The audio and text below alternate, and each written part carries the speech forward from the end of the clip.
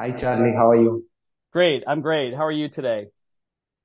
I'm great, sir. Thank you for giving me opportunity to interview you for my YouTube channel and podcast. It's my pleasure. My pleasure to be here. So I thought to tell about you and the work that you're doing and also the work that you did before to my audience and also want to introduce you to them. Okay, great. So where do you want to start? So can you please introduce yourself? Sure. Hey, I'm Charlie Isaacs and I work for Salesforce right now. I am CTO for Customer Connection, which means basically CTO for IoT. I focus on Internet of Things, but I also focus on emerging technology. So emerging technology most recently means things like the metaverse and um, not necessarily cryptocurrency, more focused on digital twins and things pertaining to virtual representations of physical objects. And we could drill into that later if you want. But I started at Salesforce around a little over 10 years ago. And I started off in Service Cloud strategy. We have several clouds now at Salesforce. And when I first started, we only had basically Sales Cloud, which did Salesforce automation, and we were just getting into something called Service Cloud. And we had a platform, of course, that we're building things on. But I focused on Service Cloud when I first joined Salesforce. So, do you want me to talk about what I was doing before that, or Yeah, what exactly your present role is right now? I'm sorry, could you repeat? You broke up a little bit. What exactly your present work right now? Oh, what I'm doing right now. Okay.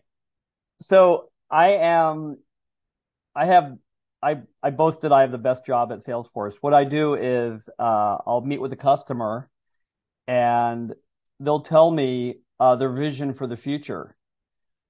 Or, I'll get a call from someone who's working with one of our customers who's in the process of implementing, or maybe at the early stages of implementation of a Salesforce implementation. And I will help figure out where they should be in anywhere between 1 and 5 years.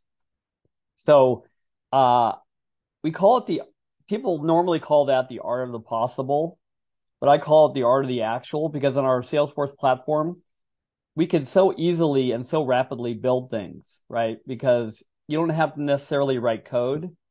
And by the way, you don't want me to write code, but occasionally I'm on a project right now where I'm having to write code and it's a complete mess, but don't tell anybody I said that. So I'll rapidly prototype things and then hand them off as a vision. But the things that I hand off, um, you wouldn't normally push in, from the sandbox or from a staging area into production because you don't want uh, what I cobbled together to show a vision. However, you could take that and harden it on the Salesforce platform and do extensive testing on it and then push it to production. We have customers that have done that. And there's some customers that I've done that with who are still running um, like an offshoot of an original prototype that we built. They went through extensive testing on it, hardened it, and pushed it to production. And they're still successfully running it. And I'm not advising customers to do that. I'm advising them to perhaps take a look at the vision we built for them, um, but don't necessarily take what we built verbatim and try to harden that. Anyway, you could do that though on Salesforce. Salesforce is a really cool platform to build on. And I don't know, some examples. I've been working, the project I'm working on right now is a combination metaverse project. We have a customer that wanted to actually be able to, when a customer pops into a virtual LAN like Decentraland. They wanted to be able to sign a guest book. And so I worked on that a little bit. So there was some coding involved there because Decentraland has a scripting language. And you do an HTTP post into our platform. And in this case, it was MuleSoft. We bought a company called MuleSoft, which is an API-led approach to integration to other APIs. And I found that it was easier. It's always easier for me to leverage MuleSoft whenever I have an API integration to deal with. And in this case, I was going to be integrating from Decentraland into Salesforce proper because what you want to be able to do is when someone hops into a land, you don't know who that person is, right? They may share their user ID with you, but you still don't know who they are. So the idea is you have them go over to a little guest book thing where they can sign the guest book if they choose to do it, and they sign it, and that volunteers their user ID, and then that pushes that into Salesforce, and that creates a lead, what we call a lead, right? And in Salesforce automation, a lead ultimately will hopefully lead to an opportunity. So you go from a lead to an opportunity to a sale. And this is going to give that company the ability to gather information from that person who visited that virtual land and then take another step if they provide their information. Now, in the new metaverse, what's going to happen is, there's no such thing as, and they're eliminating cookies and things like that, right? So, in the metaverse now, a interaction with the customer is going to look like, well, if they want to volunteer their information, they'll do that. And you get my user ID, but that doesn't tell you anything about me. It could be my user ID. My name's Charlie. Hi. But my user ID might be clever man 123, or don't let me code XYZ. So, but when I engage further in that virtual land, let's say I want to buy an NFT, or maybe I want to sign up for a test drive. Let's say it's an automotive customer and I want to test drive a vehicle. And, actually we did a prototype where you buy an NFT and that gives you the ability to drop a virtual vehicle into the land. You could drive around the vehicle in the virtual land, right? So what does that do when you buy the NFT? Well, guess what? I'm going to share my wallet ID, right? I share my wallet ID and that gets stored in Salesforce. So I convert that lead into a sale right there because I'm buying something. I have to spend 0.2 ETH to buy that NFT, and then I get to drive around that vehicle. So now that company, that automotive company knows who I am, especially they know who I am, so that they could get me into a real live, test drive of a vehicle. So if I test drive a vehicle, then maybe I'll buy the vehicle in real life, right? So companies are thinking about now how to engage customers in other worlds. And another example of automotive, since I'm on the automotive industry, another example of interaction in the metaverse would be, this doesn't really sound like the metaverse, but this is a virtual interaction. So you go to a showroom. We have a customer who has a connected showroom, right? You go to this automotive chassis that's sitting in the showroom, and it's not even a car. It's like a chassis. They call it a skateboard, right? So it's got seats in it and you can sit in it, but then you put the Oculus 2 headset in, or you put the any kind of a headset on there, and you can see yourself interacting in the vehicle, right? Oh, what does the upholstery look like?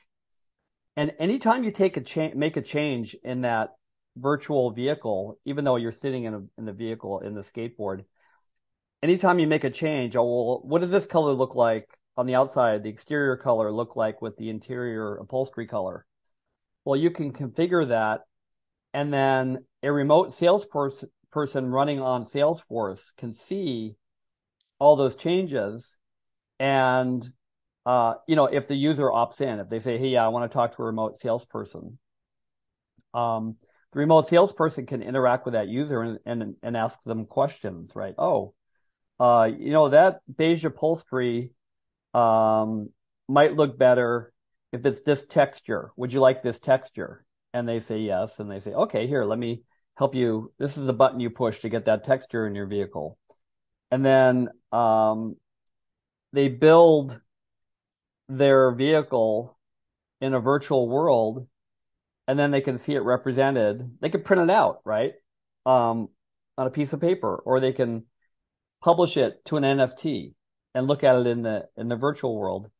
And then they have a virtual representation of what they want. Maybe it's aspirational to them. Maybe that they'll hang that on their wall and they say, one day I'm going to get this very cool vehicle. I'm going to have enough money to buy this car, right? I can work hard to get this vehicle.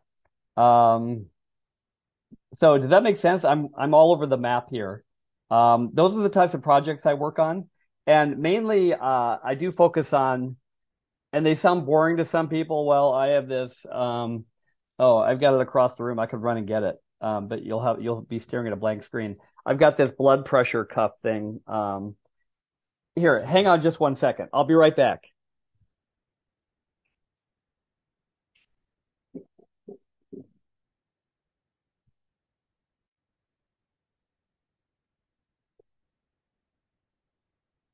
So this is a medical device, and during the pandemic, I was very, very busy with these medical devices. And I don't have it charged right now, but anyway, you get the idea. It looks like this. It's got a blood pressure cuff connected to it, and this is the remote patient care, right? So you ship this wrapped up in a box to a patient who you need to monitor because they just had COVID. You sent them home. You say, hey, we're worried about your blood pressure, or we're worried about your body temperature, or whatever. So here's a device. Hook that up twice a day, and we'll keep an eye on you, right? So that has a GSM capability, right? It's got a SIM card basically built into it. And all the patient has to do is put the thing on. It's got instructions on here that tell them how to do it. And so if it's my dad who he's not technology savvy, right? He can read the directions on here. He pushes the button to power it on, and it sends his blood pressure reading twice a day up to the cloud. And our health cloud application monitors that patient, right? And if there's an anomaly, like a high blood pressure reading, then it will trigger a notification to the nurse. Or if it's a severe problem, it could call 911 or, get the doctor on call or whatever. So my job usually is they'll send me that, or they'll say, hey, here API keys to get into to our cloud, our IoT cloud. What would this look like connected to Salesforce?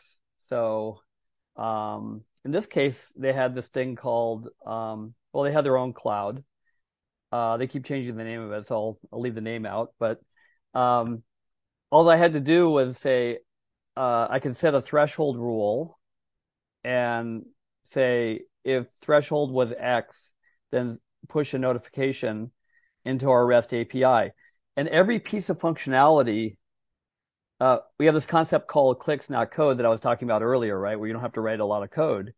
But the other cool thing about Salesforce that makes it really easy to integrate to is that almost every piece of functionality you would ever want to access is API connected. So if you want to send a marketing notification, you can send an API. If you want to do headless commerce, you could leverage the API for that. If you want to create a trouble ticket, a case, we call it, in Service Cloud, you could just make an API call. So if there's an anomaly there, that could send a creates a row basically in what we call a custom object, which is a database table. And it that in turn can call, we have this thing called Lightning Flow. And Lightning Flow gives you access to the entire power of Salesforce, including Slack. I don't know if you know this, but Salesforce recently bought Slack. So if there are any Slack customers out there, first of all, let me take a break and thank all of our customers who happen to be listening to this. Thank you for being customers. And I know there are a lot of you out there. And if you ever need help with an emerging technology project, contact me. And I'm sure the contact information will be posted somewhere on this call or on the where this is posted. So anyway, to get back to that Medisante medical device, there's another device that's called the Life Signal Bio Patch. That is a patch that they sent me during the COVID shutdown that has a similar use case, but it uses a different strategy for connecting to the cloud. You need an Android phone, right, or an iPhone to connect from. It connects via Bluetooth to the cloud. So this Medisante one used a SIM card. So they're different. There's always a different gateway type to get into the cloud. And then once you get into the cloud, whatever the cloud is, you can go directly into Salesforce too. We frown upon that because we don't want to get flooded with billions of events per minute on our Salesforce platform now. However, we do have some new technology called Salesforce Genie that's getting us closer to be able to do that for our customers. We could drill down on that if you want to. But we typically see a AWS or a GCP, Google Cloud, right, in between us and the device. And then people do their own rules on top of that. And they say, oh, here's an endpoint that you can connect. Another company we bought, which was a great strategy, a great purchase. By the way, I would love to take credit for all this, but we have this executive team that's phenomenal that sits way above the top of the organization, and they make these decisions. But everybody said, "Oh, Slack. Oh, you paid too much. Blah blah blah. Whatever." I'll tell you, every use case now has Slack in it. It's become like my interaction operating system. I mean, even like if there's a medical device that that's connected to a patient, people can collaborate. You can send that message to Slack just as easily, and people collaborate around Slack to solve the problem. Oh, who are we going to send to this patient? Oh, well, that person's out of town. Well, what workflow should we trigger to handle this issue? So Slack is very powerful. Not only can you customize a UI, but you can also trigger workflows from Slack. You can also push Tableau visualizations into Slack. Slack is just a very cool platform that I use for almost all of my customers. So anyway, to mention again to refer back to what I was doing during the pandemic and how busy I was, people were sending me these medical devices all the time. But now, as a result of the pandemic, people have really discovered how they can't really operate as a business, especially if they have a product, unless they can remotely monitor that product, right? Remember what happened during the pandemic? We all shut down and we couldn't go anywhere. Well, guess what? Um, if you're able to monitor all of your products, all of your appliances, all of your equipment remotely, then you don't have to send anybody anywhere, right? You can remotely monitor it, check the health of it. You can actually fix it, right? And Tesla did a great job of proving that model out. And it's not like that was a new model. We've been doing that for years. We call them over-the-air updates, right? So you can send new software, new features, new applications to the device just by pushing an over-the-air update to the device. So IoT enables new functionality, new business models, and in this case, safer business models, right? Because you're able to do things remotely that you never even dreamed of before. Okay, so I'm kind of going all over the place here. Am I answering part of your question? You wanted to know what I'm doing right now. That's what I'm doing. And again, I have fun every day because every day, I mean, I had like four customer projects going last week. Um, I've only got like three this week, but and sometimes I'll get them going and hand them off to somebody.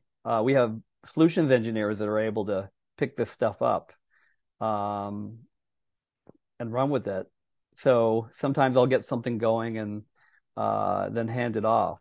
But it's really fun when new stuff and use cases are all over, like it could be a food processing machine I had last week, and I mentioned there was an automotive project I'm working on this week.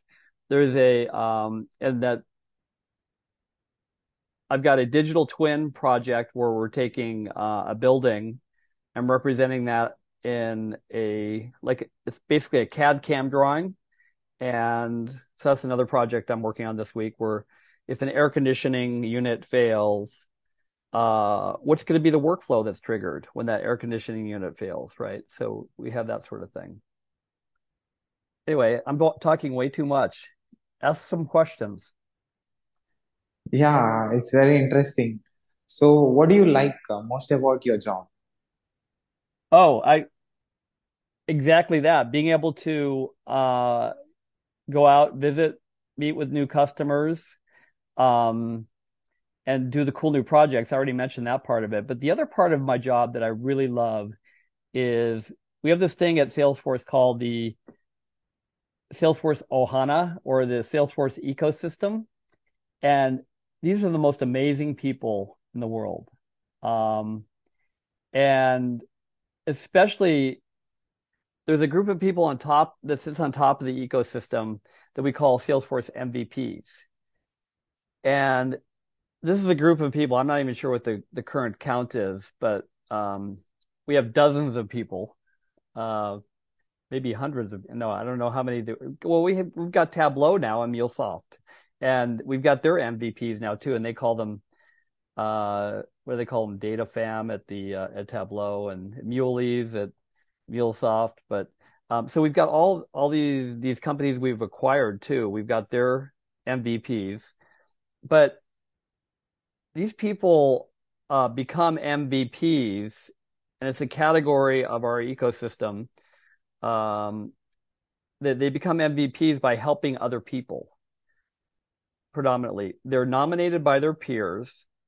Uh, and we have this thing called a Trailblazer community, which is like it's a bulletin board or a community forum where people gather and they ask questions and they get help.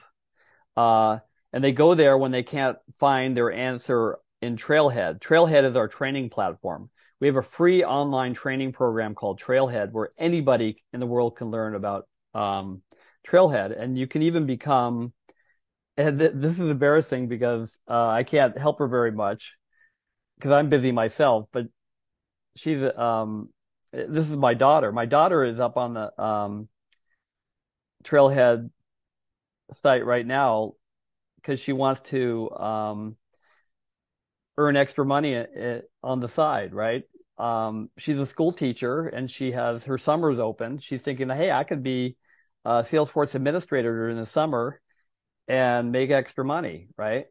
So she's trying to get certified and she's going through all the the Trailhead training to do that. So you can ask questions though in this Salesforce Trailblazer community itself, the bulletin board. It's like, oh, what do they call it? Stack Overflow, right? Developers on the call would know it. Or when you Google for an answer to a question, and you could do that too with Salesforce, but it'll probably point you to the Trailblazer community for the answer to that question. Um, and we have this thing called Stack Exchange too, where people informally answer questions. But uh, typically, they get up on the Trailblazer community and they interact. And there's also anyway, there's an adjunct part of that that's called the idea exchange, and I'll talk about it in a minute. But the Trailblazer community is very cool because uh, if you answer someone's question and they vote up the answer, um, they they get points. Basically, there's a point system associated with that. And the more you help someone, the happier you're going to be with that person. And there's someone, there are many people that just nonstop are helping people, like Steve Mullis. He's got the most answers on the Trailblazer community, and he, of course, is our number one MVP. But he's an amazing guy, and everybody knows him. And there are so many of those folks out there that are helping people. But whenever I go to an event, so I try to hit some of these Salesforce events, and you're asking, I'm getting about to your answer in a roundabout way. The other favorite part of my job is interacting with those MVPs and the rest of that Ohana. This Ohana means family, by the way, in Hawaiian. We adopted that name, and it truly applies because we all act like family. We take care of each other, right? And especially the MVPs because they're taking care of people that don't know the answer, right? So they are at these events and meeting up with them, interacting with all these folks at these what we call dreaming events. And these dreaming events are sponsored by not by Salesforce. We don't, sometimes we donate some money sometimes, right? And say, oh yeah, we'll buy a table or whatever, and we'll show up and our user experience people will buy a table and donate some money to the cause. But it's not run by us. It's run by the Trailblazer community. So like Midwest Dreaming is the largest one. I think they have 1,500 participants. A lot of people show up for these things. And I was one in Europe. I was in actually two. One was called London's Calling, and there were several hundred people there. I don't know the counts, but lots of people show up. We had Your Dreaming, European Dreaming, and that was in Amsterdam. That was amazing because we all got together. All the speakers got together on a boat. We went around the canal, so we just had dinner together. Amazing experience. But interacting with all these people at these dreaming events, and it's just really a fun part of about my job, and I truly enjoy it. So hopefully that answered your question. Oh, well, okay. So let me part A of that is also my volunteer work. I'm really rewarded by my volunteer work. And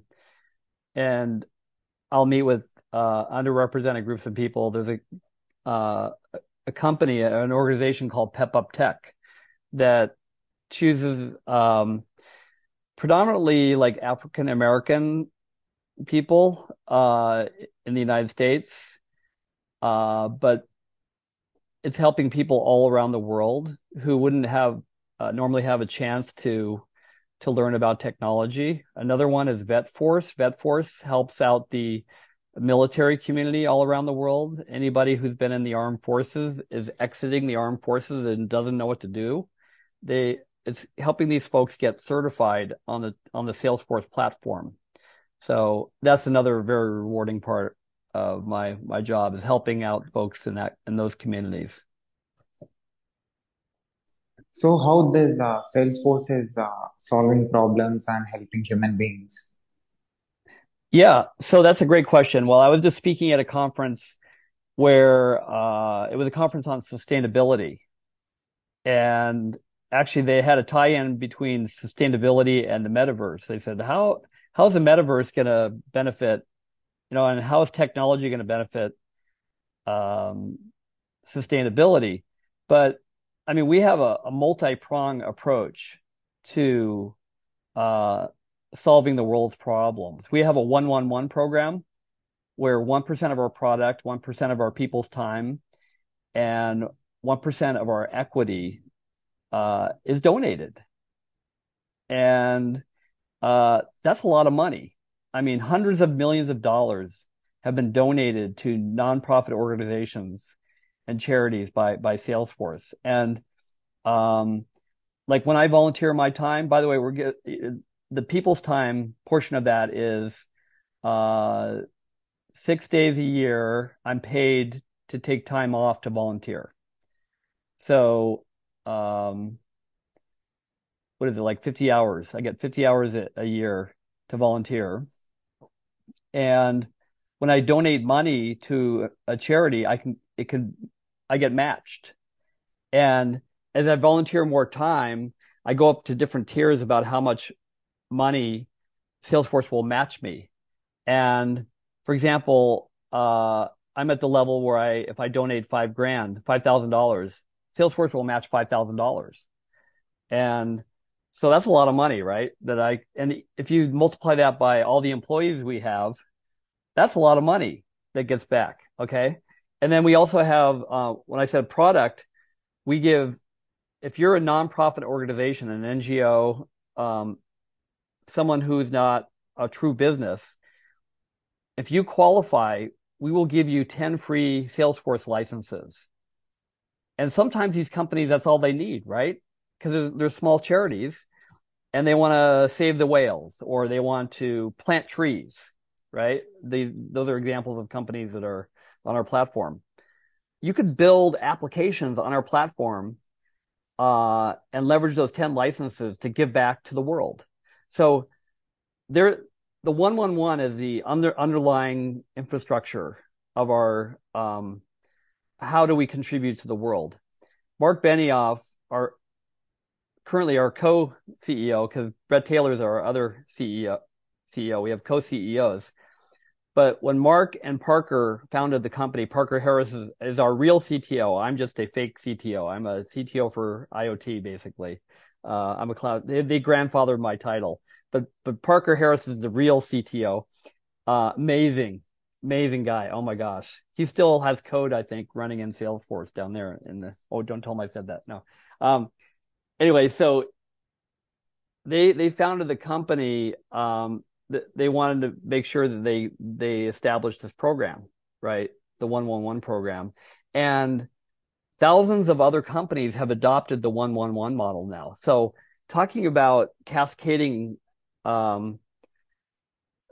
goodness going through the world, right? And so let me focus back on we really have an example of donating product also is we built this product called Net Zero Cloud. Actually, that's an example of our sustainability push. So our multi-pronged sustainability push, because I started to answer that question early on, is, we have this net zero product. We have Mark founded this company, this organization called 1 Trillion Trees. We're thinking that if we plant 1 trillion trees, and everybody can contribute to that, right? Then we can we can offset the carbon that's being generated, right? Trees eat carbon. That's great. And then they give us oxygen. That's perfect. So win-win. We love win-win. So, and then we also have another pillar of our sustainability strategy is we have a venture capital arm. It's like a $150 million fund where we'll fund sustainability startups and things like that. So I'm sure I'm forgetting to tell you about that. We have limited time, I know. So I'll cut it off there. But that's how I think my vision of how we're giving back to the world. Plus, we're raising up. I guess I'm not supposed to use this term anymore. We're raising people up by the bootstraps by getting them trained on our Salesforce platform. And there's a woman we just had our Dreamforce event, and a woman, Seema, her name's Seema, she stood up and talked about how she was a Ukrainian refugee, a homeless person, and within 90 days, she was certified on Salesforce and making great income now, um, after being a refugee. So, um, helping the world a little bit at a time. So you're working on different projects and you're helping different people and uh, with the emergent technologies. So, what kind of thoughts that you have about emergent technologies? Yeah, what thoughts do I have? I think for uh for the younger folks, I'm kind of an older dude, right? Um, Although I can still dance. Well, people say I can't dance, but anyway, we'll forget that part about it. For younger people, technology is always emerging, and you should always be learning. Um, and never stop learning about, if you see a piece of new technology coming out, learn about it, even if it's at a cursory level. Um, and adopt and absorb. Don't be afraid to change, because the only thing that is remaining consistent, and this is not just for the young people, but even people my age, if you're not learning something new every week, then you're not going to be able to um, really thrive in this world, right? So try to embrace change and embrace emerging technology, not just technology, things that are emerging, right? And maybe you're asking specifically about uh, what emerging technology I thought was cool. Um, I think the coolest part, and I get to work on this too. And I think the coolest part of emerging technology is that finally processing speeds are catching up to where um, digital twinning and things being simulated in the metaverse have become reality. And I did a recent talk on, flight simulator for your business. And I mean, that's nothing new. You wouldn't get onto a plane without your pilot being trained in a flight simulator, right? They wouldn't allow you to. The pilot has to do a certain number of hours of training before they get in a simulator, before they even could get in the cockpit. So why are companies making business decisions without doing what if scenarios in a simulator, right? So you should be able to, and a factory is a no-brainer example, and they're already doing this in factories where you have a factory. Yeah, so you as a VP and you as a CTO, so how is this experience telling about new technologies to the people and letting them come into it and trying to adapt to it? Yeah. So are you asking about people that I meet with outside of the company, or people that I meet with that are Salesforce employees? For Salesforce employees, your customers. Oh, oh, Salesforce internally to Salesforce you're asking about? You're asking about Salesforce No, employees? outside. Oh, outside. Outside. Okay. Okay, sure. Yeah. Sorry. Um, yeah. So the way I talk to people about emerging technologies, the people who are customers, it it's pretty easy for me to talk to them, because usually I've built um, a demo of some sort, or I built a visualization of what I'm trying to explain to them. And the best way to do that is to analyze what that company's doing. We call that, of course, due diligence, right? If you don't do your homework on a company, you're not going to be able to speak their language. So the best thing to do is, before you talk to a company, you do as much research as you can. And it's really cool at Salesforce because the account team, the people who are with the customer on a day-to-day basis, do a great job usually of briefing me what their pain points are, what their needs are, the requirements, what their existing implementation looks like. what products they have, and in some cases where they really want to go. And you can find out a lot about a company, uh, and I can find a lot about my Salesforce customers even on the web, right? So you look on the web, look on their website, and that helps me fill in the gap for what's already been provided to me by our internal account teams. Um, and you can even do things like if you really want to see where the executive team is going for one of our customers, you can look at the um, investor relations briefings, right? Get on their earnings call, right? You can hear about what they're doing, what they've accomplished, and in some cases where they're going in the future, right? So again, at my job, I could take all that information and I can craft a presentation and in most cases even craft a demo, leveraging the existing functionality they already have. Okay, this is what you have that's running on Salesforce. This is where we think you should be running on Salesforce and what you can actually accomplish running on Salesforce. And that's the best way to communicate about emerging technologies, right? To show how those emerging technologies will apply directly to their business. So that's why um, I really enjoy what I'm doing because it gives me a chance to, uh, if I don't already know about the emerging technologies, I'm going to learn because I need to show the customer how it could apply to their business. So it's funny how we all have to keep abreast.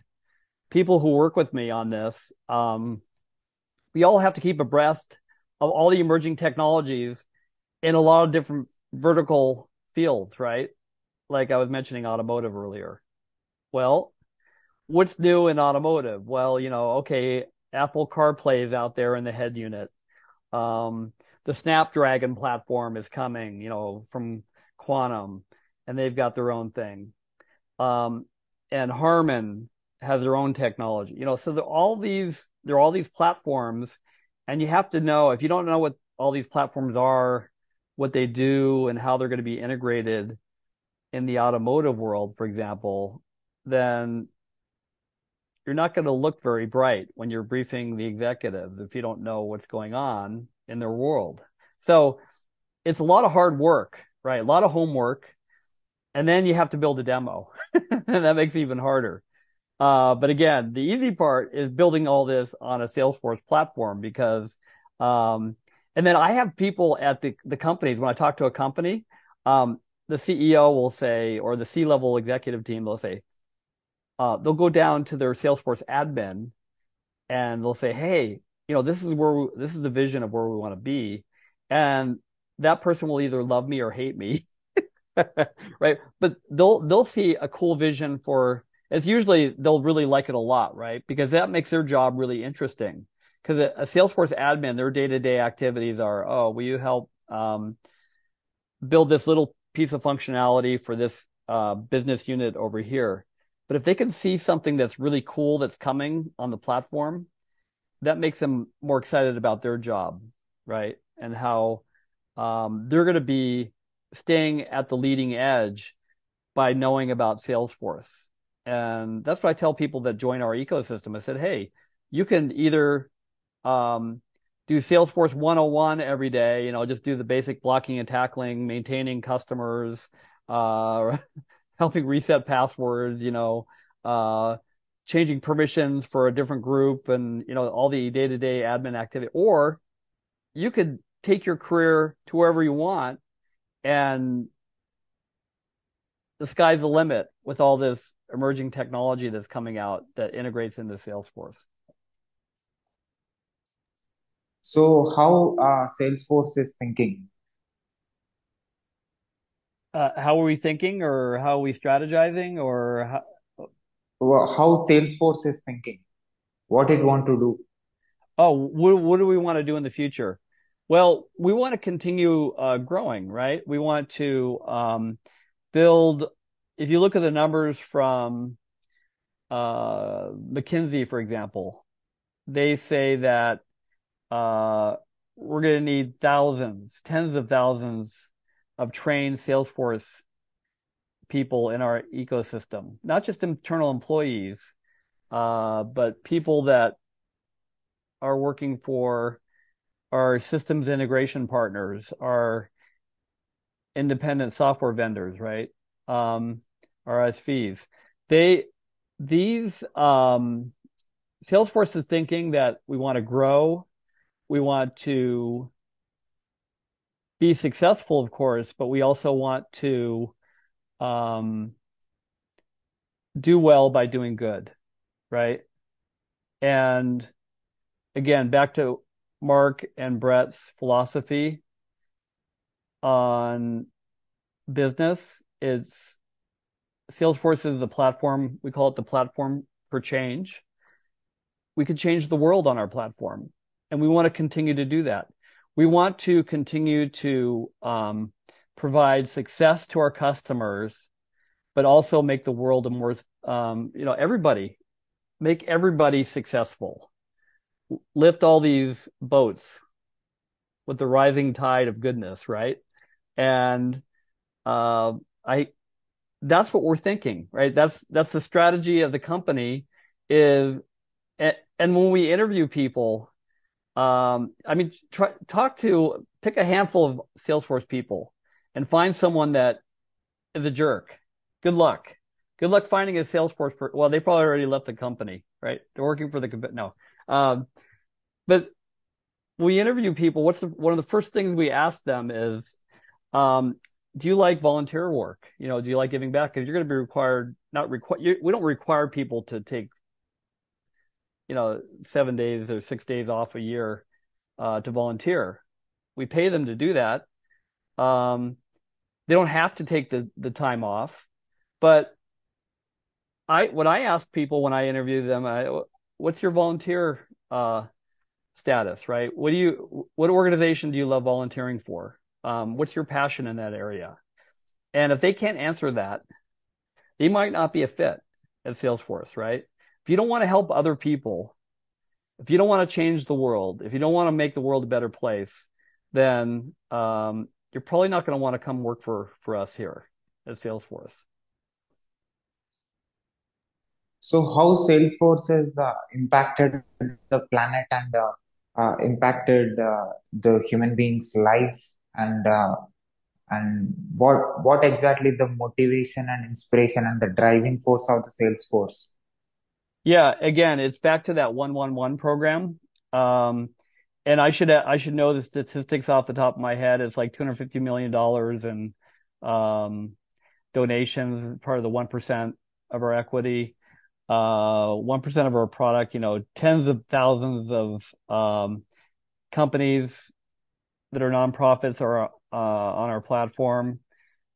We've got the 1 Trillion Trees organization. We've got a whole group um, that's dedicated to sustainability. We've got the Net Zero Cloud. We just announced um, the Carbon Marketplace Exchange, where anybody can get up there and exchange carbon credits. So that was just recently announced a couple of weeks ago. We've got the Net Zero Cloud. We've got um, everything I mentioned before about the 111 program is our strategy for changing the world and for giving back. Um, and our leaders, I mean, it starts at the top. Again, if you go to San Francisco, you'll see Benioff Children's Hospital. That's one of our big charities for Dreamforce, right? I forgot the number. It's in the tens of billions that we raised from Dreamforce for the Benioff Children's Hospital uh, during the concert for kids. Um, and again, my my example I gave earlier about giving back, if you multiply that by 65,000 employees or whatever our count is, 70,000 employees. If you have 70,000 employees all giving back, donating money, and they're all volunteering their time, their 6 days a year to charity, I mean, that alone is probably doing a lot more than anybody out there. It's and the other thing I'll leave you with is Mark and Brett at the top of the organization. They don't, and this is going to sound bad, and I'm not supposed to be talking about this, but um, it's not about shareholders. I mean, I'm quoting them on this, right? So I guess I can say this. It's about the stakeholders, and everybody is a stakeholder. Everybody who's on this planet is a stakeholder. Um, and they should benefit from what Salesforce does, our platform for change, right? They should benefit in some way from what we do. And sure, our shareholders will, um, and again, I'm not supposed to talk about this. Our stock is very low, right? Our shareholders are probably not that happy right now, and things are cyclic, right? The whole tech market is down. Um, but what's important is, and what our leadership thinks is that if you take care of our stakeholders, then everything else will uh, eventually turn around. So, and I'm very patient in that way. I know that things go up, things go down, right? So there you go. I'll put your web links in the description of this video on YouTube. People who finds our video on YouTube can see the work that you are doing and can see the contribution that you are doing to the world through your medium and through your work. Well, I appreciate you doing that. Thank you so much. I'll also put on the screen as well. They can see it. Okay, great. And it's been really a pleasure talking to you. I really enjoyed our conversation. And thanks for including me. So as a VP and as a CTO, as a person who is into technology for a long time, seeing the evolution of it, you talk with people, you solve different problems, you handle different projects. So as a leader, what is your observation about my work? Have you seen any videos of mine on YouTube? Yeah, I have. And before before I agreed to join, I looked at a couple of your videos, and hopefully our video together here is going to be worthy of your work, your previous work. Yes, yes, it is. So I myself, I did masters in software engineering and bachelor's in computer science and engineering. And right now I'm preparing for AWS DevOps engineer position. So how talking with experts like you, who already solved a lot of problems in their life, and who are solving different problems in a higher level. Talking with you people, what I'm going to learn and how I'm going to use in my job in coming days. Hmm. Yeah. So it's interesting because I went to school and got my BS in electrical engineering, right? So I'm a hardware guy. And I did take some computer science courses, but we were using punch cards on IBM mainframes. And my first job out of college, we were using paper tape readers to bootstrap computers. That's how old I am. Okay. But sorry, one thing I learned in school that's very important that I leverage to this day is if you work hard and you keep learning, then you'll be successful. And I wasn't always the smartest student. And as a matter of fact, they told me I shouldn't be an engineer when I first started engineering school. They said, "You suck at math. What are you doing in engineering?" And I said, "Well, if I have to learn math to be an engineer, then I'm going to learn math." And my first semester, my freshman year in college, I took like 4 extra math courses just to catch up. That's how bad I was in math.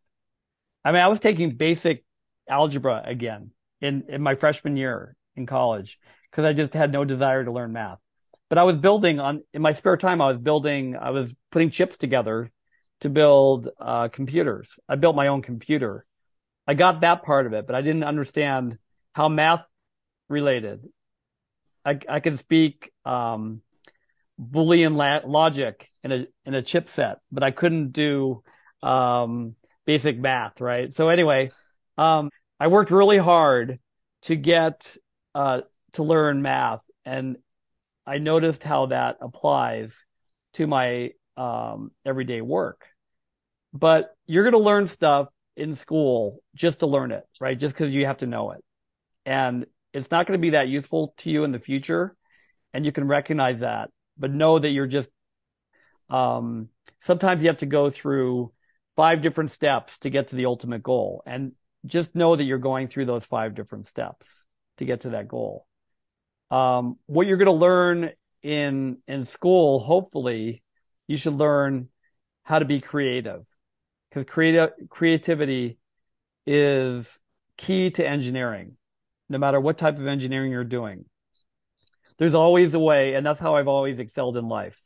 Um, the people, in my opinion, who are successful in engineering are able to, when they run into an obstacle or a roadblock, they're able to find a different way to solve the problem, right? There are many different ways to solve even a mathematical problem, right?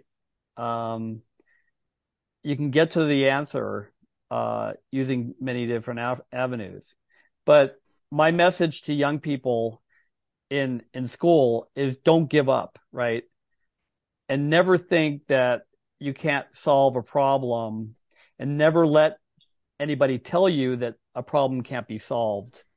Um, if you think you know that you can get to that conclusion and what the answer is. So, um, it's just don't let anybody hold you back. Don't let anybody get in your way. Just and that applies to problems, that applies to people. There's always going to be some negative person out there that's going to tell you that you can't do something. Oh, Charlie, you don't know math, so you're not going to be an engineer, right? Or no, there's no solution to this problem. We'll never land a man on the moon. We'll never be able to use reusable rockets, right? I mean, I know Elon Musk is a very interesting person in many different ways, but I mean, he doesn't say no, that's not feasible, right? Who would have thought we were going to be drilling huge holes in the ground and running cars at high speeds through the ground, right? Or reusing rockets and having autonomous vehicles uh, orbit the Earth and land on the moon or whatever. I hope even a single word of yours changes one human being who is listening to you from anywhere on this planet. You'll be the reason for their change, and you'll be the reason for their growth, and you'll be inspiration for them. Well, I would be honored to have that outcome. That would be amazing. Because I know people have impacted my life. Like I had at least one teacher in high school, when I was 16 years old or 17 years old that heavily influenced um my life by telling me that I should I should work in technology, right? And that one person guided my whole life, basically. So um, listen to the positive people and listen to what the negative people say because they may be giving you good advice, but don't let it stop you. Awesome. Can I put this video on my YouTube channel with your permission? Yes, you can. And also, can I put this audio and video clip on my podcast, website, internet, social media, everywhere with your permission? Sure. Okay. Thanks, Charlie, for your time. No, thank you. I really had fun talking to you. Good luck to you. Awesome. Thank you Cheers. so much. Bye. Yeah. Bye.